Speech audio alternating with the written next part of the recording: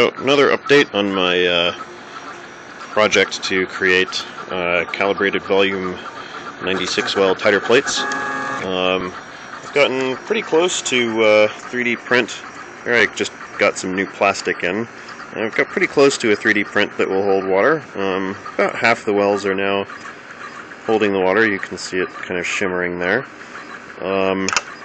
But still not quite all of the way there yet. So I put out a challenge on the Ultimaker mailing list for if anyone can figure out how to get these titer plates to be watertight, I will give you a rather nice bottle of wine. White wine, red wine, or champagne. I've got all of the above.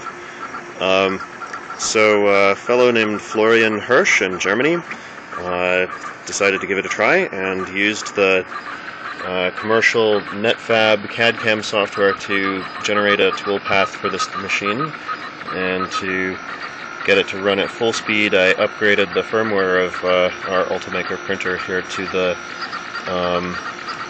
beta firmware, which is called Sprinter, as you can see why. I think this is the fastest, the Ultimaker is the fastest hobbyist style 3D extrusion printer, and the Sprinter firmware really shows that off. But looks like this toolpath is a little bit strange, so I'm not sure it's going to be waterproof, but